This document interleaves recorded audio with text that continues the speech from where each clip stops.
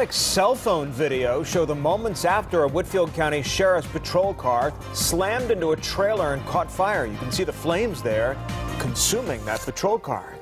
The Georgia State Patrol says that the deputy failed to stop at a stop sign on Highway 52 in Hall County, and that's when it crashed into a camper that a truck was pulling at the time. Well, that camper overturned in the accident, and amazingly, the truck's driver was not seriously injured.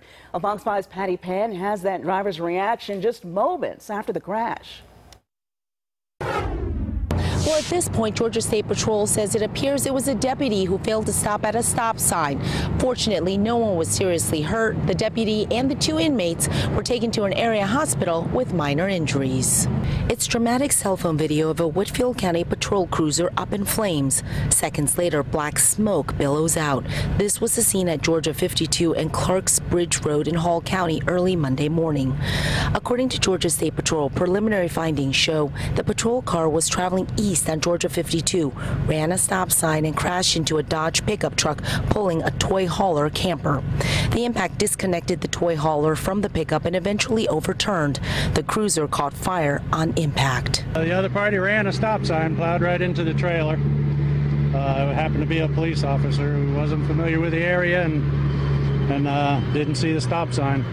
Steven Gallo was in the pickup with his wife. Authorities have identified the deputy as Rosalia Pacheco. They say she was on her way to Alto State Prison with two inmates identified as Amanda Nicole Townsend and Hillary Marie Mchan. Medics took all three to an area hospital with minor injuries. From the impact, she kind of went under the trailer, lifted the trailer and flipped it. And because it basically scrunched the cop car, took all the fuel lines, I'm sure, with it, and it just started on fire. And then, got worse from there as the fuel started catching on fire. Georgia State Patrol says this case is still under investigation, but that charges are pending. I'm Patty Penn for Fox 5 News. A police chase